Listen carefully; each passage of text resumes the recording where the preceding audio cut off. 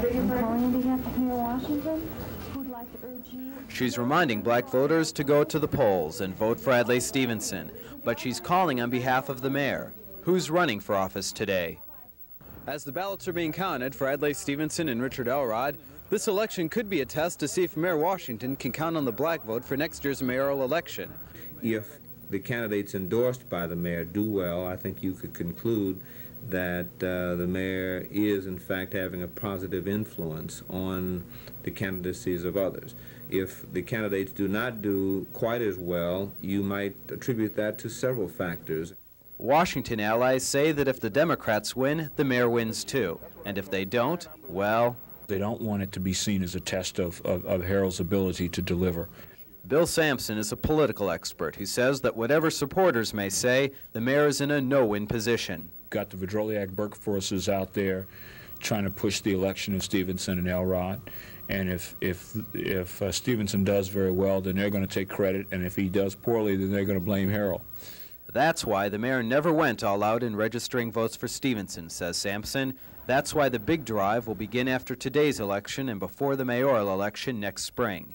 Of course, friends of the mayor, like Alderman Tim Evans and Danny Davis, defend him.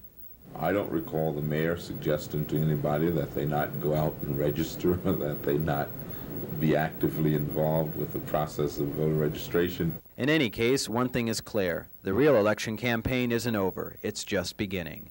Tom Greanias, WMED News.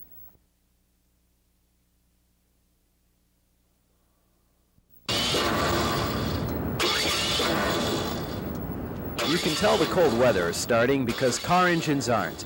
This morning brought the first snow of the season, and local service stations say they've had a busy day starting up stalled cars. The weather dips down a little. Even though a battery's been started in the summertime, a person thinks it's well, but then when it gets cold, you know, the cold cranking amps, you know, it drops, you see. And so if the batteries are old or sort of may have a short in it, then when it gets cold, then they tend to have a problem. Ed says he's in his tow truck most of the day, on the scene to lend stranded motorists a helping hand, or jumper cable. He also gives free do-it-yourself lessons with the job. It's a safety precaution if you don't want to blow up the battery. If you don't really know, it's to just use the frame of the car and see a spark. But some cars need more than a battery charge in this winter weather. This car has a faulty starter and will have to be towed to a service station for repair. It often takes a cold spell to snap a faltering auto part. But not all cars have to end up in the service garage. Auto experts say owners can take definite steps to prevent or at least detect potential problems. Well, everybody should flush their, well, they should go by their owner's guide originally, but they should flush their cooling systems and install new antifreeze at least every other year. Sometimes it's recommended with heavy driving to do it once a year. Remember that Chicago is considered severe driving. You should change your engine oil and put in a good 5W30 multi-grade oil or a synthetic oil, which is getting really popular now in the winter weather. So if you want to avoid a trip from the street to the shop, that's advice you might want to take seriously. Tom Greanias, WMED News.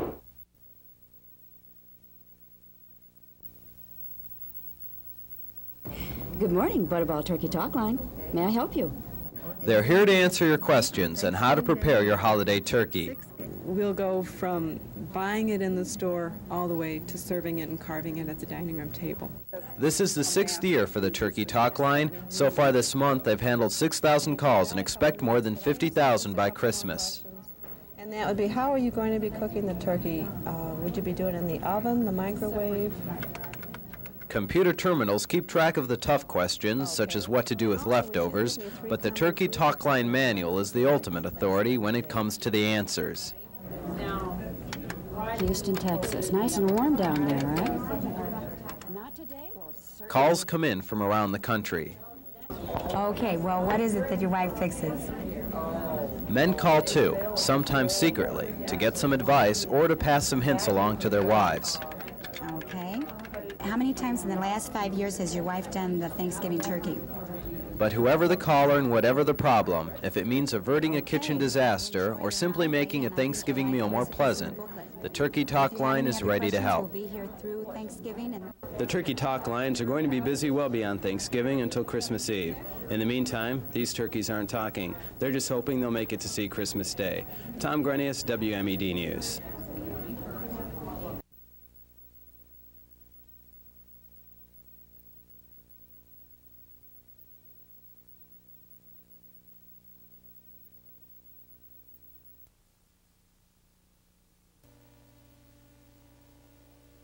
News 31's Washington reporter Tom Greanias has this update on the clean air bill. Almost nobody in Vermont doubts the effects of acid rain. One look at Camel's Hump tells the story. The causes can be traced to the kind of pollutants coming from these smokestacks in the Midwest. Sulfur dioxide, nitrogen oxide, and other gases can cross hundreds of miles, carrying their devastation to the Northeast. This week, lawmakers in Washington introduced new legislation to deal with the problem. Today, Democratic Senator George Mitchell of Maine presented a bill similar to the one Vermont's Republican Senator Stafford introduced Tuesday. Basically, the bill would not only control coal emissions from the Midwest, but all 50 states. It would also control exhaust pollution from cars and trucks as well. Specifically, both versions of the Clean Air Bill would impose new emission standards for power plants and new emission standards for motor vehicles. But Stafford's version is more sweeping. Vermont does have a considerable problem with acid rain. And the bill which I'm introducing will cover all of the aspects that science now tells us are part of acid rain. Stafford's bill would require vapor retention systems in all new cars to filter hydrocarbon fumes, and the auto industry isn't happy. We think it's a seriously flawed bill. This bill would not result in any perceptible air quality benefits. Power companies don't like the bill either. What would happen is you would have an increase in electricity rates across the board, not just residential, but also commercial and industrial. And the bill faces yet a final challenge. Senate Majority Leader Robert Byrd. His state of West Virginia is dependent on coal-burning industry, and he's against both bills. Tom Greanias, News 31, Washington.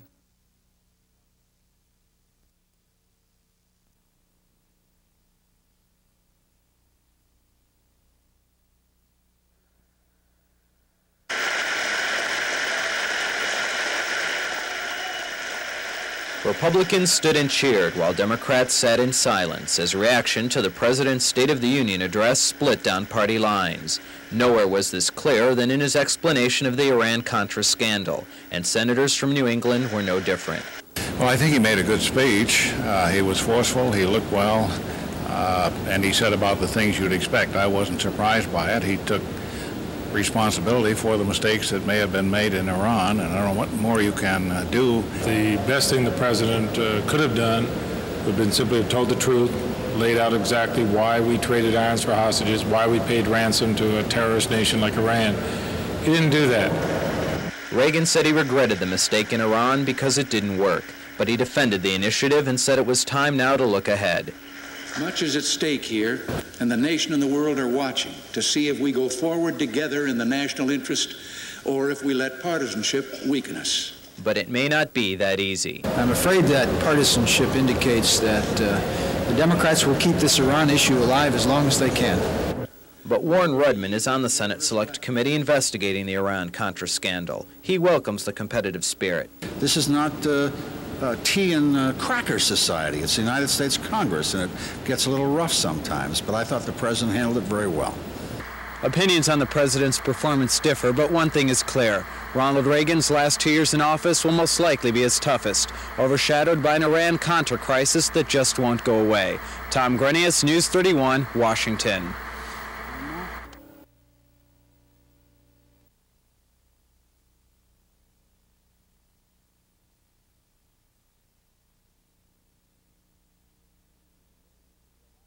The Commission has been looking into the Iran-Contra affair, and as News 31 Washington correspondent Tom Greanias reports, the dominoes may be about to fall. Under the Constitution. The Tower Commission finally released its historic 300-page report today detailing White House involvement in the Iran-Contra scandal. And Commission Chairman John Tower made it clear that the president can't escape blame. Yes, the president made mistakes. I think that's very plain English. The president did make mistakes. A lot of his subordinates made mistakes. I might note that every president has made mistakes from time to time, some of far greater consequence than the ones that President Reagan has made. The president's biggest mistake, it seems, was delegating too much authority to subordinates. The report says his advisors failed him and that they failed to follow procedure. The report criticized the Iran initiative as an arms for hostages deal. It says the president was poorly advised and never fully informed about what was going on, and it blamed him for not taking the initiative and keeping tabs on his advisors. That includes Chief of Staff Donald Regan, whose resignation is expected tomorrow. But Senator Leahy of Vermont says that won't clear the president. The White House will try to give the impression that that takes care of the whole problem. Well, it takes care of only part of the problem. The president has still got to say that he will not allow amateur hour, that he will involve himself, and that he will take personal responsibility for his actions. The president warned against instant analysis of the report and said he'll address the nation next week. Tom Greanias, News 31, Washington.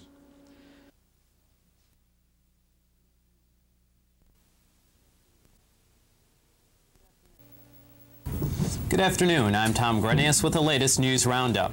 Britain's Prince Charles helicoptered over the ferry that capsized Friday night off the coast of Belgium. He then thanked the Belgian government for its help in saving some 400 passengers from the disaster that claimed 53 lives. 81 are still missing. Another potential disaster was averted in Cuba when a hijacker was shot to death by policemen, but only after he threw a grenade that hurt 13 airline passengers. The hijacker had demanded to be flown to the U.S. The president reportedly is ready to say he ignored advice from Secretary of State Schultz and Defense Secretary Weinberger against selling arms to Iran. Schultz and Weinberger came under fire from the Tower Commission for distancing themselves from the Iran-Contra affair. And it looks like Ronald Reagan's first Secretary of State will be running for president next year. Alexander Haig today said he'll announce his intentions on March 24th. Haig says the race is wide open. In the skies over Southern California last night, 3 men were killed and 2 more injured in a fiery crash of 2 police helicopters. The choppers were chasing a stolen car when they collided about 40 miles southeast of Los Angeles. The car thief has been caught and charged with murder. Well, get ready to put those winter coats in mothballs. Temperatures are expected to climb into the upper 60s this afternoon, and we should reach the mid-70s tomorrow under sunny skies. Join us for all the news, weather, and sports at 6 o'clock. I'm Tom Greanias. Have a good afternoon. Good afternoon, I'm Tom Greanias with the latest news roundup. Britain's Prince Charles helicoptered over the ferry that capsized Friday night off the coast of Belgium. He then thanked the Belgian government for its help in saving some 400 passengers from the disaster that claimed 53 lives. 81 are still missing. Another potential disaster was averted in Cuba when a hijacker was shot to death by a policeman, but only after he threw a grenade that hurt 13 airline passengers. The hijacker had demanded to be flown to the U.S. The president reportedly is ready to say he ignored advice from Secretary of State Schultz and Defense Secretary Weinberger against selling arms to Iran. Schultz and Weinberger came under fire from the Tower Commission for distancing themselves from the Iran-Contra affair. And it looks like Ronald Reagan's first Secretary of State will be running for president next year. Alexander Haig today said he'll announce his intentions on March 24th. Haig says the race is wide open. In the skies over Southern California last night, 3 men were killed and 2 more injured in a fiery crash of 2 police helicopters. The choppers were chasing a stolen car when they collided about 40 miles southeast of Los Angeles. The car thief has been caught and charged with murder. Well, get ready to put those winter coats in mothballs. Temperatures are expected to climb into the upper 60s this afternoon, and we should reach the mid-70s tomorrow under sunny skies. Join us for all the news, weather, and sports at 6 o'clock. I'm Tom Greanias. Have a good afternoon.